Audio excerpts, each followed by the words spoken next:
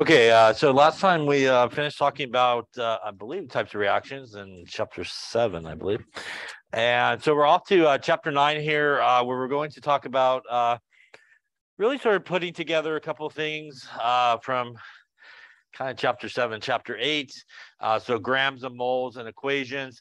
We're going to talk about stoichiometry in this chapter. And what stoichiometry really is sort of a conversion factor that is achieved from the balanced chemical equation.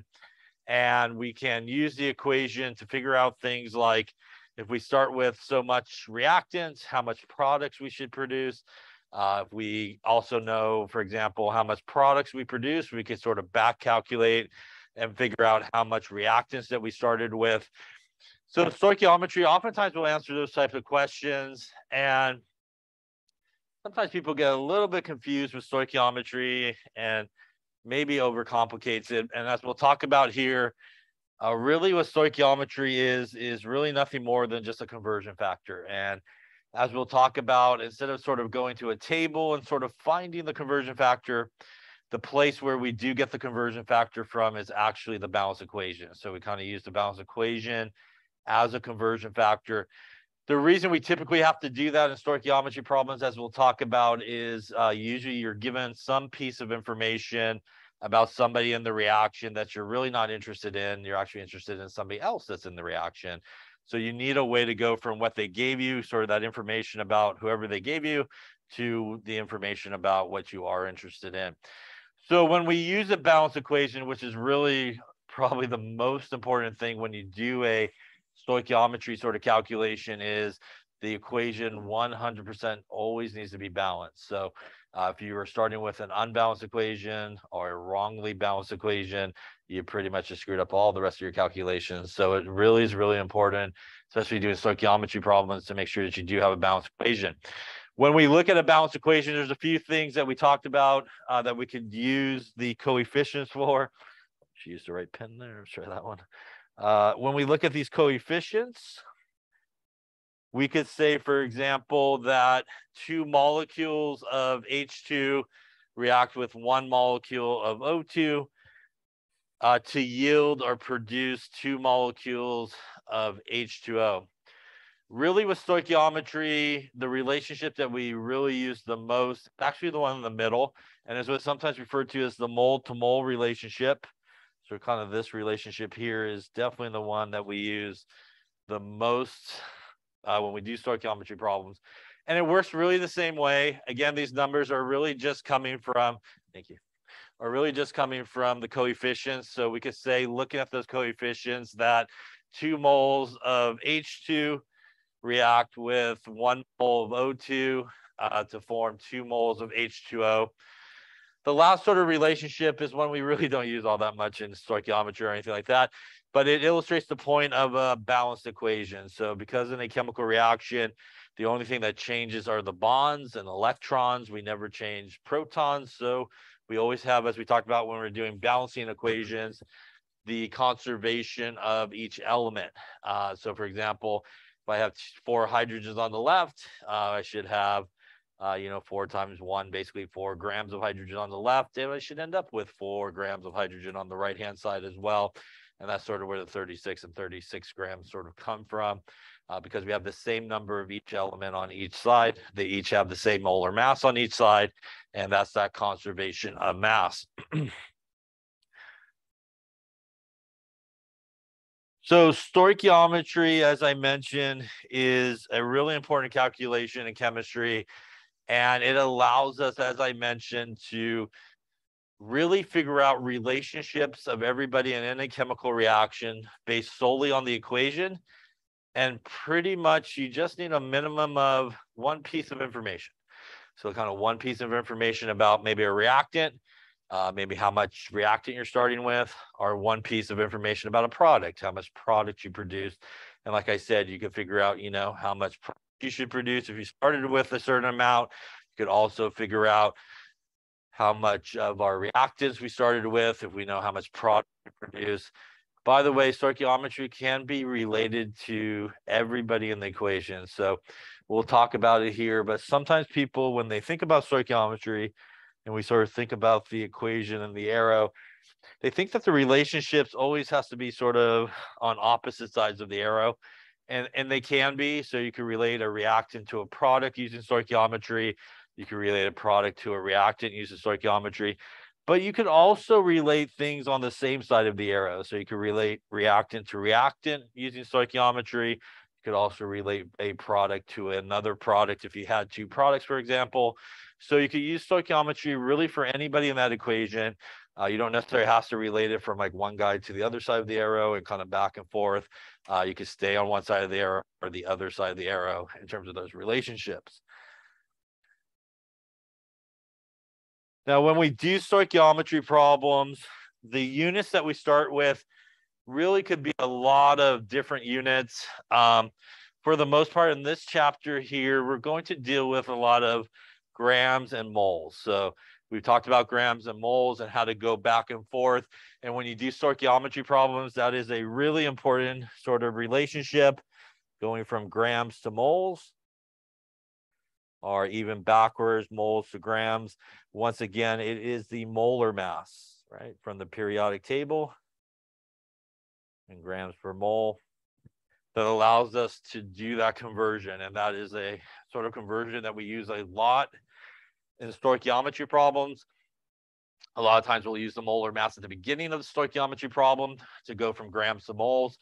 And at the end of it, we'll go from moles back to grams, again, using molar mass. So that sort of calculation that I think we did in chapter 8, I think it was, we definitely use a lot. We will also see as we go through some of the remaining chapters, I say remaining like we're at the end. I feel like we're there almost. The remaining chapters that we have, we will also see stoichiometry come back into play when we talk about things like gases. There's gas stoichiometry, which maybe use units of liters. Also, solution also has stoichiometry involved, where we use things like molarity and volume and stuff like that. So you can do stoichiometry problems with all kinds of units. Probably mainly focus here in chapter 9 is going to be really the grams and moles sort of aspect of it, but we'll see it again as we talk about gases and solutions a little later on. So the method behind this is what is sometimes referred to as the mole method. And basically it's a group of equalities that you could get that lead to conversion factors that come from the balanced equation. So like I said, instead of sort of looking up in a table that, 1 inch is 2.54 centimeters, we go to the equation to find our sort of conversion factor. In basic stoichiometry problems, they really do boil down to kind of 4 basic steps that we'll talk about. This has one extra step in it.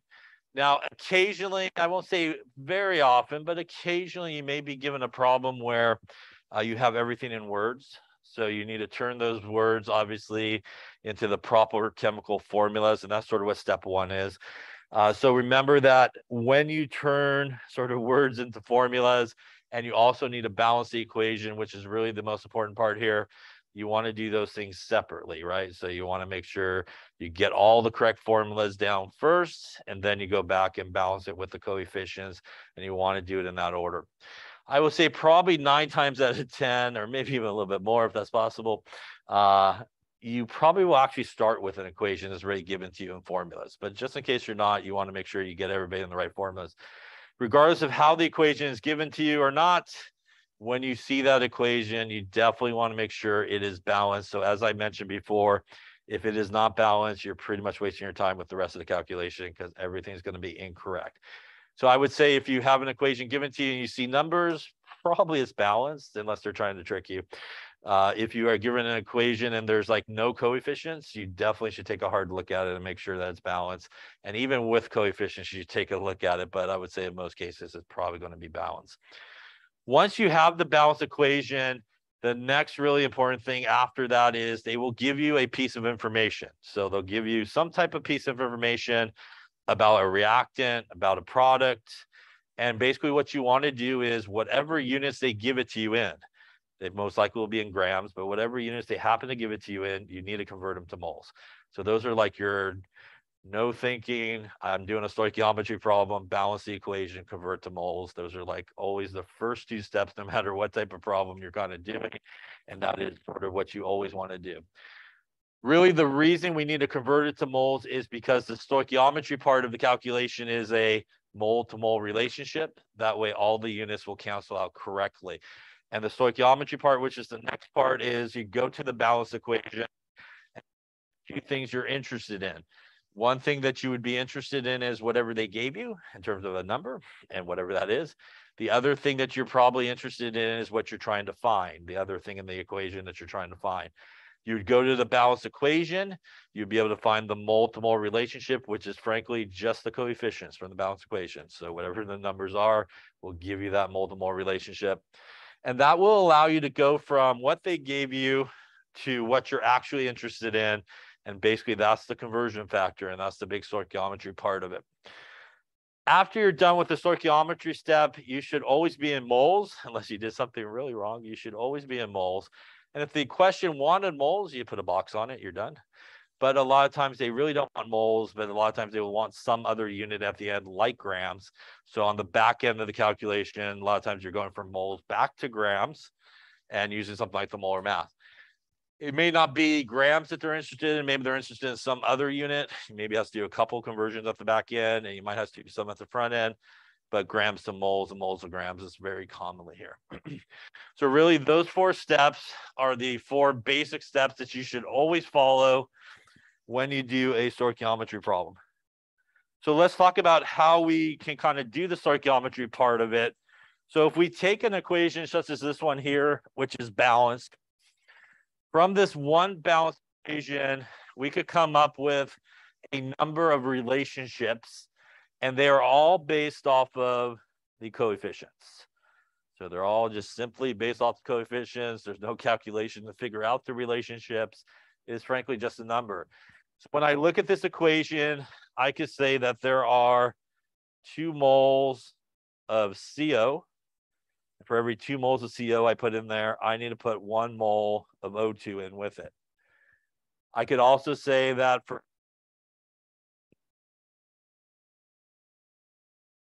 I get 2 moles of CO2 out. I could also say for every 1 mole, so no coefficient means 1, right? So for every 1 of O2, I get 2 moles of CO2 out.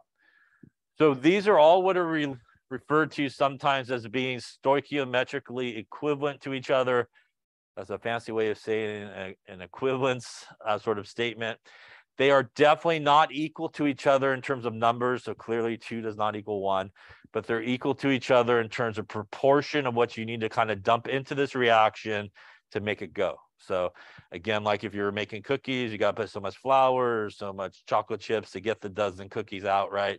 So this is sort of the proportion at which you need to throw it in there to get this reaction to happen. Because technically they are equalities, for any equality, like we talked about way back in chapter 2 or 1, whatever chapter that was, you could actually write 2 conversion factors for each of these equalities that you have here. So for example, the very first one there, we could say for every 2 moles of CO, I could have over 1 mole of O2, or I could use it the opposite way, 1 mole of O2 over 2 moles of CO. For the second one, I could say for every 2 moles of CO over 2 moles of CO2, or I could flip it around, 2 moles of CO2 over 2 moles of CO. And lastly, for the last equality, 1 mole of O2 gives me 2 moles of CO2, or 2 moles of CO2 give me 1 mole of O2. So from this one balanced equation, we have 3 equalities and 6 different conversion factors that we could use to solve a problem. You would not use all 6 of them. You obviously would choose only the one that you need to complete the problem. And obviously we'd leave the rest alone. You wouldn't use them. First off, any question on how I got any of those there? So for example, if we look at one here and we go through sort of the 4 steps that we talked about a second ago on doing a stoichiometry problem. So let's just say we'll use this equation here. And let's just say that we started with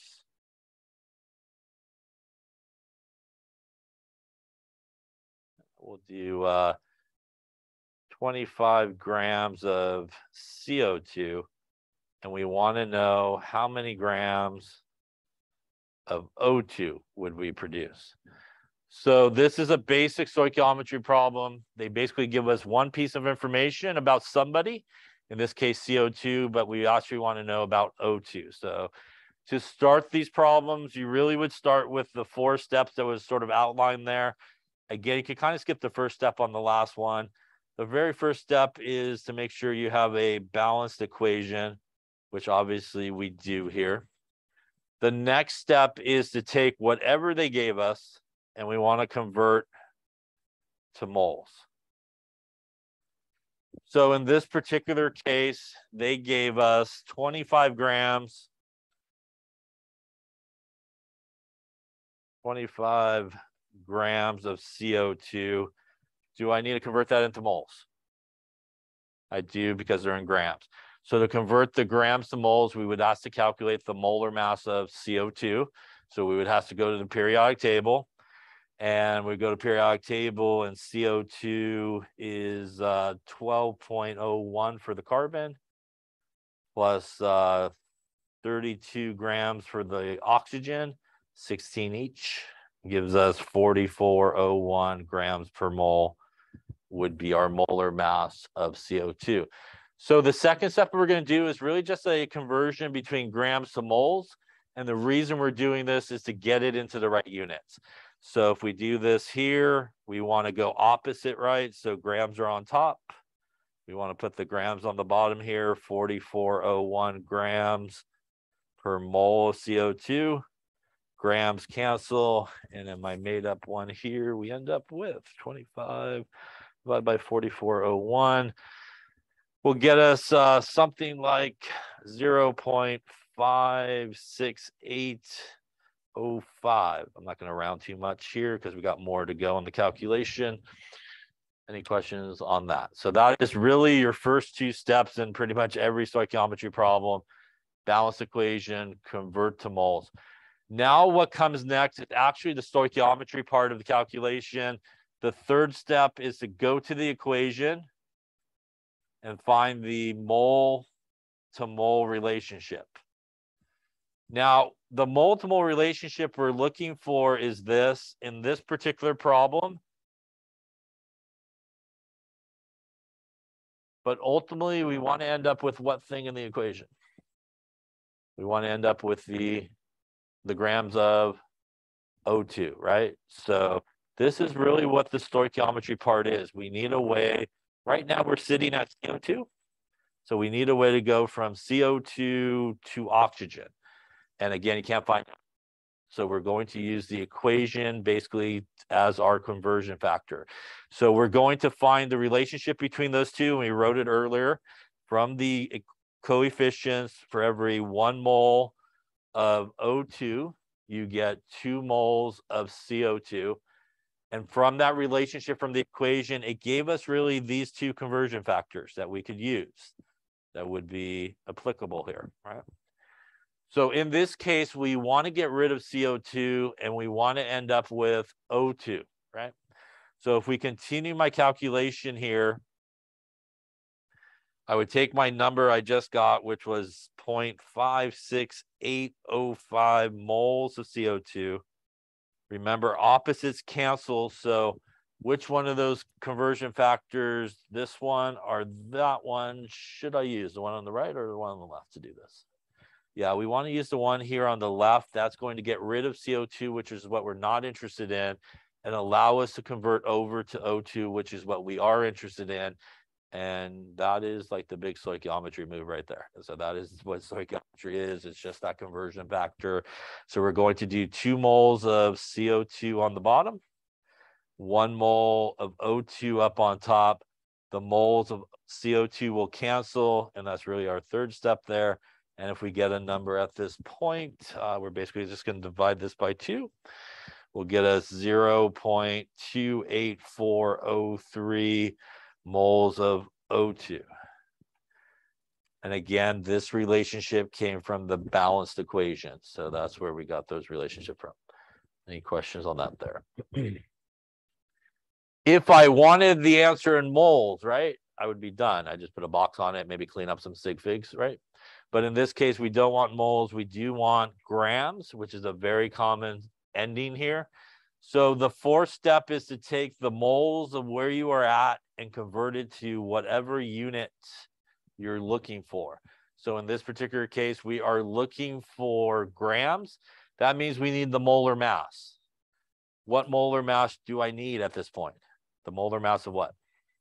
I do need the molar mass of O2 because at this point we are no longer CO2, right? We did the stoichiometry and we're at O2. So we need to go back to the periodic table, get our molar mass of O2, which would be 2 times 16, right?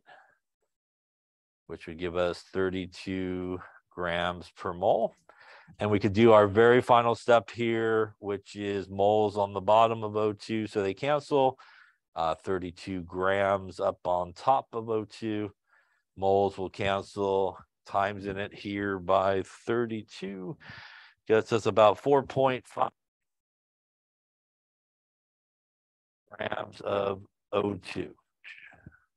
And that would obviously be step number 4.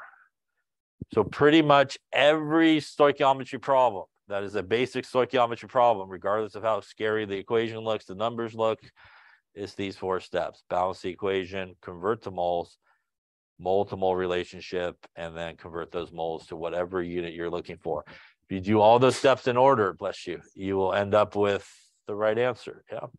If something is done for you, don't undo it. So if you're starting in moles, don't unconvert it and reconvert it. I've seen it done. It's kind of fun to watch, but you shouldn't do that. You just go on to the next step. So if something's done for you, you just proceed to the next step. What these numbers basically say is if I want to produce 25 grams of CO2 in this reaction, I would need to dump in there about 4.5 grams of O2 to do that. So that's how many grams of O2 I would need to produce that 25 grams of CO2 that we got. Any questions on any of those steps? Now, I personally broke it up into each step and I got an answer after each step of the move there. If you do that, I'm okay with that. But do not round until the end. Yeah. So again, here, probably our final answer should be based off of that number right there, the original number, which was 3. You could absolutely do all these steps back to back. So you could go from here to here to here and just do it all in one calculation. It's all good as well. So, you know, however you want to do it, I'm okay with it. But if you want to do it all together, you can. If you do it individually, just again, avoid that rounding until the end. Any questions on any of that there? All right. Well, I feel like I did one, so you should do one. There we go. All right, so this, what's scrolling by is what we just talked about. So let's do this one here. And let's actually just do, let's just do the first question of it, and then we'll do the second one after that. So just answer this question, basically, how many moles of H2 would you get starting with 5.32 moles of lithium? In this case, we do not have the equation given to us. So this is what I was talking about earlier. If you have it in words, you want to make sure you just get the proper formulas down. So lithium metal is just Li, right? And water is H2O, I hope still. Yeah. Hydrogen gas is H2. So remember, hydrogen gas, nitrogen gas, those are diatomic. And water is obviously not water. Lithium hydroxide would be LiOH. All right. You start from that point, follow those 4 steps. It is clearly not balanced, so you might want to do that first. So I'll rewrite those 4 steps for you. Balance the equation. Convert to moles.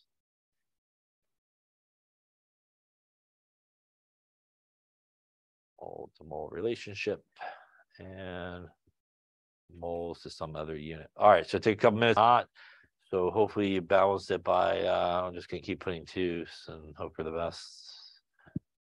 If that's the right number of 2s there. So we got 2 lithiums, 4 hydrogens on each side, and 2 oxygens. So that should be the balanced equation. Once again, I can't emphasize enough that if it is not balanced, you're just wasting your time. Yeah, so it's got to be balanced for sure. All right, so that takes care of the first step that we want to do. Then the next thing we want to do is pretty much take whatever they gave us, which in this case is they gave us 5.32 moles of lithium, and we want to convert it into moles. Do I need to do it in this case? I don't, because it's already in moles, so we good to go. The next thing we're going to do is really the stoichiometry part. So this is where we go to that balance equation and we want to find the two things we're interested in. One thing we're interested in is obviously what they gave us, which in this case is lithium. The other thing that we're interested in is what we're trying to find, which is H2 in the end. So those are the two things we really want to focus in on. Again, from that, we could get the stoichiometric relationship, which again is just the coefficients. So that's going to be 2 moles of lithium gives us basically 1 mole of hydrogen. Once again, from that, you could have two conversion factors. You don't necessarily need to write them out, but I'll just write them out one more time here to show 1 mole of hydrogen, or you could use 1 mole of hydrogen over 2 moles of lithium. So in this case, since we have lithium and we want to get the hydrogen, we should definitely use this one here. That's the one that's going to allow us to do that. So that would be our next step, which is really the stoichiometry part of the calculation. We're going to take 2 moles of lithium and 1 mole of hydrogen, which comes from the balance equation. That takes care of the moles of lithium, allows us to go from lithium now to hydrogen. And essentially, we're just going to divide it by 2 there. So 2.66 moles of hydrogen. Any questions on that there? Now, in this particular case, we are looking for moles, which means, technically speaking, that is our answer. Yeah, so that would be our answer. If I did want grams, what would I have to do next? I would need the molar mass of H2 at this point to do that. And if you did that and didn't obviously ask for it in this question, that would be 2.016 grams of H2 from the periodic table per mole of H2. And that would tell us that in this particular case, we would have 5.36 grams of H2. So if we wanted it in grams, we would do that extra step. In this case, we didn't need to do the extra step. We actually were done at this step. Any questions on that there? Now, by the way, because H2 is a product, this is also sometimes referred to as the theoretical yield. So the theoretical yield is the amount of product you should make based off of your calculation in your balanced equation. This would be the theoretical yield in moles. This would obviously be the theoretical yield in grams. Yeah? And that basically is, in theory, how much you should get out if you did this experiment. So if you did this reaction, everything went perfect, that is how much H2 you should produce. Question on that there. Why we have this one here, just to illustrate, as we were talking about earlier. Now, let's just say we were actually interested in how much lithium hydroxide we would have produced. We could do the same thing. Again, the relationship works kind of similar. And we could actually start, if we wanted to, from the amount of hydrogen that we produced. We could take the 2.66 moles of H2. We then could go to the equation and now do the relationship between these two, which from the equation is 1 mole of H2 gives us 2 moles of lithium hydroxide. We could use that as our conversion factor, putting the moles of H2 on the bottom, the 2 moles of lithium hydroxide up on top would produce 5.32 moles of lithium hydroxide. So again, this illustrates the point that you could do it between 2 products if you want. You could do it between 2 reactants. It's still the same 4 steps, works the same way. Obviously, if we wanted to know how many grams that would be, we would use the molar mass of lithium hydroxide and convert that into grams as well. So again, you could use relationships between anybody in the equation. It's just the same 4 steps that you follow. Any questions on any of that there? That obviously would be the theoretical yield for lithium hydroxide. You can only have a yield for products. So products are only the things yielded in a reaction. Reactants cannot be a yield. So if you calculate some type of reactant mass, it cannot be a yield. Only products could be yields. So, any question on that? All right, then you tackle there then the second half of the question there. So I'll just get rid of all that. And then this one here, we're going to go and do the second one. So we just did this one. All right, so let's do this one here, which is how many grams of H2 can you form by reacting 81.75 grams of lithium with water? We're going to give you some numbers. It'll be helpful for the periodic table. Lithium 6.941, hydrogen 1.008, and oxygen 16. All right, obviously using the same equation that we had previously in this one as well. So we'll rewrite that up there for you. All right, so go after it. We balanced it already, so that's good. Again, follow the 4 steps and see what you come up with here. Previously, we already did number 1 there, so we got the same balanced equation. In this case, only one piece of information given to us, which was 81.75 grams of lithium. My second step is to convert it to moles, which in this case, obviously, I do need to do. So we would go to the periodic table, and we see that the molar mass here of lithium is 6.941 grams per mole. We're going to use that as our conversion factor to convert from grams to moles. That means the grams needs to go on the bottom. The moles need to come up here on top. The grams will cancel. Now, at this point, if I wanted to get an answer, I could, or I could continue on with the calculation. So I'm just going to continue on with the calculation to show you, obviously, what that would look like. Again, if you got an answer at this point, I would not round too much, take it to a few digits and stuff like that. At this point, we are sitting right now with moles of lithium. So we go to our third step, which is now to do really the stoichiometry part. So just like previously, we're going to look for the thing that they gave us, which was lithium. We're going to look for what we are interested in, and that's the same relationship as we had on the previous problem, which is 2 moles of lithium gives us 1 mole of H2. We're essentially going to use that as a conversion factor. So moles of lithium are up on top. So to get rid of lithium, they need to go opposite. So we would put the 2 moles of lithium on the bottom and the 1 mole of hydrogen up on top. That is the stoichiometry part, and that is what's going to move us from lithium now to hydrogen. So that would be our third step. Any questions up to there? Once again, you could get an answer at this point. Probably don't round. If we wanted moles, that would be the answer, and we would be done. But once again, here, we're still in moles. We do need to get to grams, which is what we're looking for. So we do need to do step number 4, and that is going to require some molar mass of H2. Once again, we're no longer with lithium here. We're at H2, so we need the molar mass of that guy, which obviously is 2 times 1.008. Gets you 2.016 grams per mole. In this case, we want the moles of H2 to cancel. So up on bottom is our moles of H2.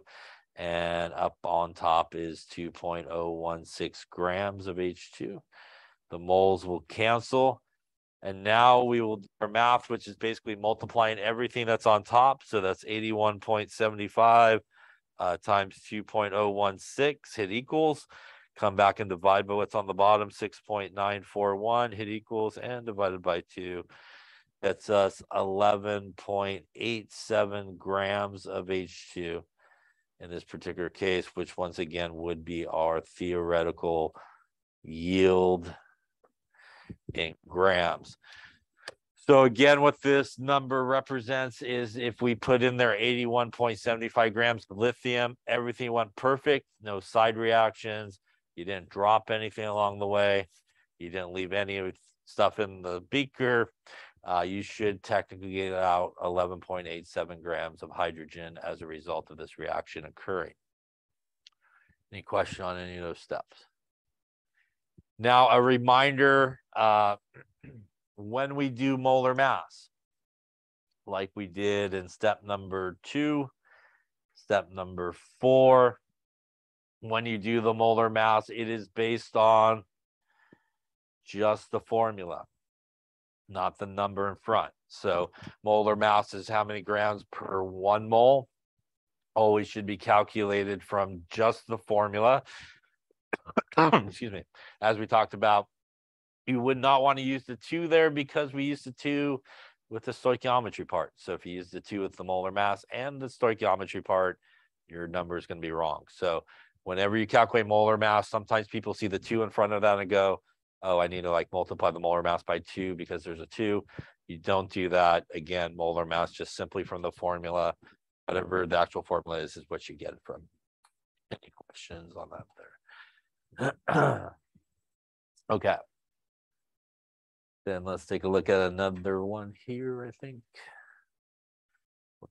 This is what we just did. In case you want to rewatch it and put yourself to sleep later. That was it.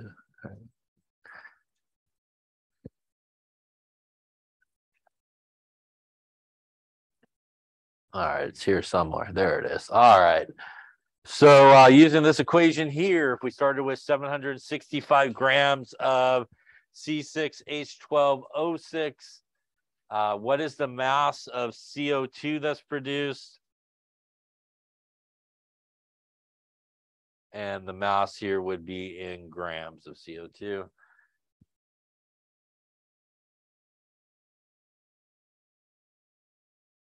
I'm going to give you some numbers here. Carbon is 12.01. Whoops, 01. Hydrogen 1.008.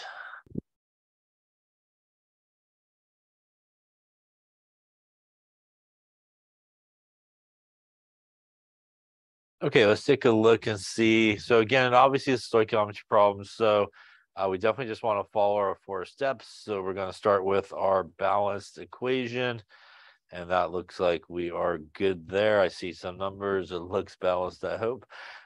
Step number 2, again, we're going to take whatever they gave us and whatever unit it is in and basically convert it into moles. So again, may be more than one conversion you may have to do in certain problems, but in this case, we do need to do that. We have 765 grams of C6H12O6. So again, to convert that into moles, we need the molar mass of this guy. So we got 6 times 12.01 for our carbons, plus 12 times 1.008 for our hydrogens, and plus 6 times 16 for our oxygens. That's going to give us 180.2, I believe, grams per mole. And that is C6H12O6. So we're going to use that as a conversion factor here. So step number 2 here, taking our grams, putting the grams on the bottom so that they cancel per mole of our C6H12O6. The grams here cancel. Any questions up to there? Once again, you could get an answer at this point, or you could continue on with the calculation, whichever way you prefer. At this point, we would then do step number 3 here, which is really the stoichiometry step, which is the mole-to-mole relationship. So once again, we're going to go to the equation, find the 2 things we're interested in. So one thing is always what they gave you. The other thing you're interested in is what you are trying to find in this case. So again, we want really the mole-to-mole relationship between those 2 guys there. And from the equation, it is simply just the coefficients.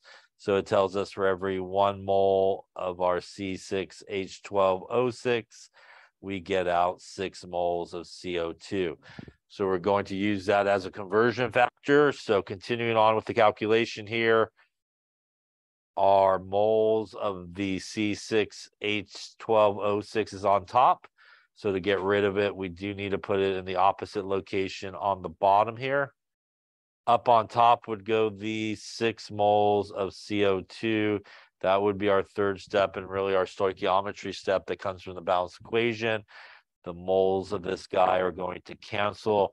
And again, if we stopped right at this point, we are in moles of CO2, which could be our answer if we wanted moles, but in this case, it is not. We actually want grams. So we do need to go one more step here.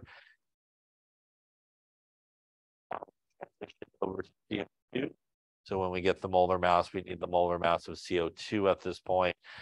So CO2's molar mass, I think we did a little bit earlier, 12.01 grams per mole, plus 2 times 16 grams per mole gives us 4401 grams per mole. We're going to use that as our final step here, which is step number 4, which basically is take those moles.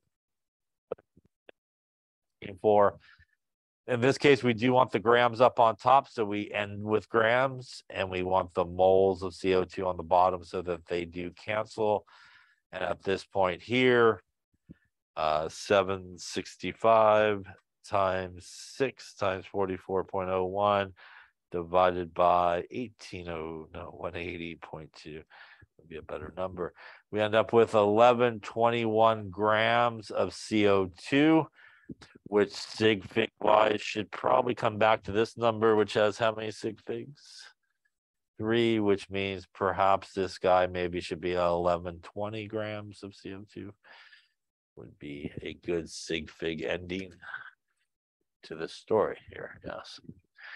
Hopefully you could see a pattern that it is frankly those same 4 steps. Yes.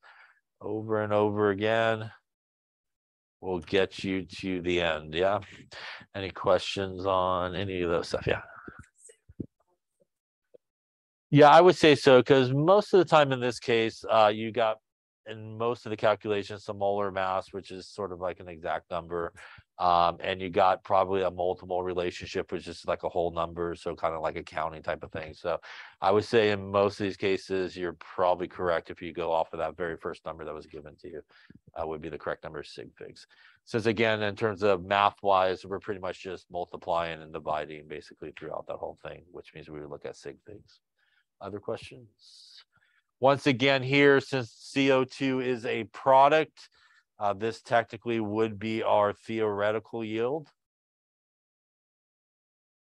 And once again, basically what that means is if we threw 765 grams into this reaction, everything went perfect. It never does, but if everything went perfect, you should get out about 1120 grams of CO2 with a little sig fig rounding-ish there. Any questions on that there? Any questions on basic stoichiometry problems? Yeah, so again, pretty much just follow those steps and you should be good. All right, so let's then talk about something else here. Maybe that's the rest of this problem. Hopefully they agree with what we got, I hope. That's good. All right. It would be bad if they didn't agree. Let's skip this one, I think, and we're going to go on to this. So the next thing we're going to talk about is sort of the idea of limiting reagents. They're also sometimes referred to as limiting reactants. The idea here is this, that when a reaction does take place, typically speaking, there's usually a reactant that sort of gets used up first. And there's usually a reactant that you have sort of plenty of. And that is basically what is referred to as a limiting reagent. So in a reaction, there's usually some type of reactant that gets used up first. And that is what is known as the limiting reagent. And again, sometimes people call it reactant. And there's usually a reactant that you have plenty of.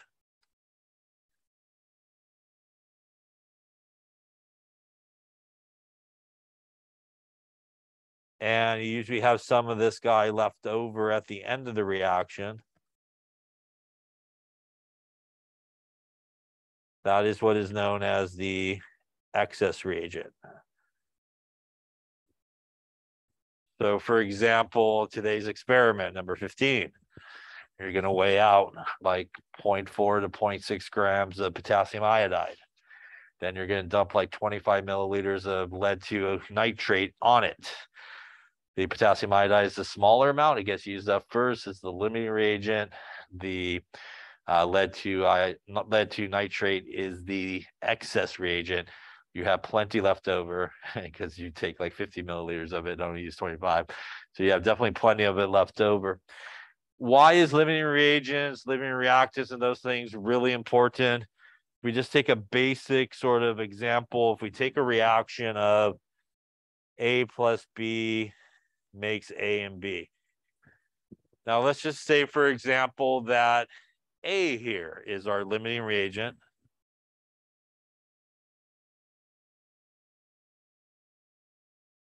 That means at some point along the way, as A and B are reacting, we're going to use up all of our A that we have. The result of that is there any way at that point, once A is used up, is there any way to make any more product? There's really no way to make any more product because you need obviously an A and a B to come together to make the product. So the importance of the reagent is it is always the one that determines how much product you make. So it is always the limiting reagent that determines how much product you make.